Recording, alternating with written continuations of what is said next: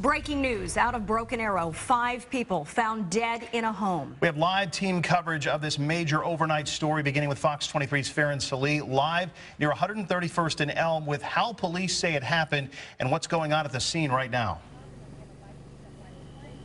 Oh, they want to get a search warrant right now. They want to go and investigate the home where they found 5 family members dead inside. It's very active out here right now this morning. You can see behind me through the crime scene tape, Broken Arrow police have set up a mobile command center. Further down the street is the home that they are all focused in on. We don't know the ages of all the victims just yet, but officers tell us some were kids. They found 2 people alive, 1 in critical condition. Let me walk you through this. It all started around 11:30 when officers got a call about an unknown problem. They went to the home here on the 700 block of Magnolia Court and discovered 5 victims dead inside. The 1 juvenile in critical condition was rushed to the hospital. Another juvenile was unharmed, and police have him in protective custody right now.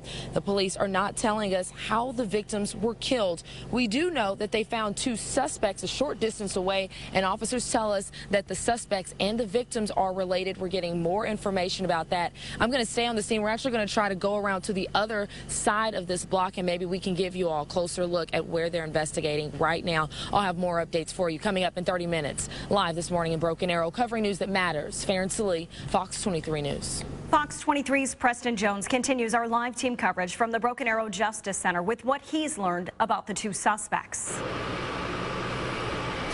We know that both of those suspects are males, a 16-year-old and an 18-year-old, and they're both here in the jail in Broken Arrow this morning. Sergeant Thomas Cooper with Broken Arrow Police tells us that when officers got on the scene, neither one of the suspects was inside the house, but police quickly found them nearby.